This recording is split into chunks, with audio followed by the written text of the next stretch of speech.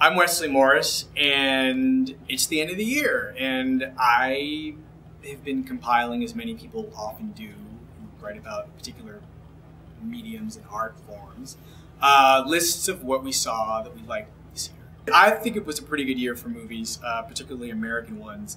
There was one in particular that very few people saw that meant a lot to me. It was called Mother and Child, and it basically is the story of three women who are different stages of their relationships to their mothers or children. That you moved to and from this area several times, but you always return here. This part of the world is as good as any. It's mostly single people in the building, you know, no children. So far. We could be good parents. We just haven't been able to. Blood is important, but it's the time spent together that really matters. Time spent together? Why didn't you shut me up? Paco. Karen, I have some time before I have to be home.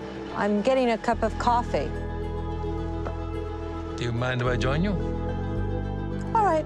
I didn't realize it was just the two of us. I hope you don't think it's inappropriate. I want to meet your parents and your friends, and I want to be... Annette Bening plays a woman who had a child that she was forced to give up for adoption, who turns out to be Naomi Watts, who is not interested in having children.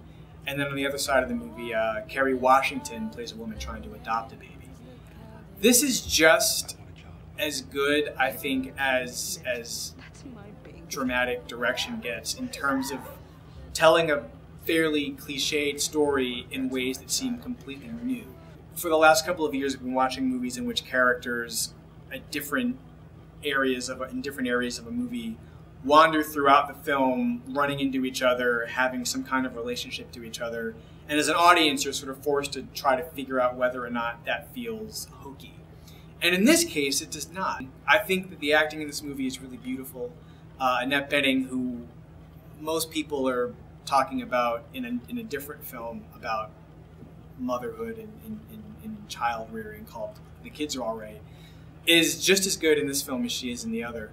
And Naomi Watts is really good as well. I mean, all the acting from the top of the marquee down to the bottom, where Sharika Epps basically plays a woman interviewing Kerry Washington to have her baby, is really good. And it's hard to stress enough how good direction can make a film when nothing really seems to happen. This wasn't Inception, this wasn't Shutter Island, this wasn't The Social Network.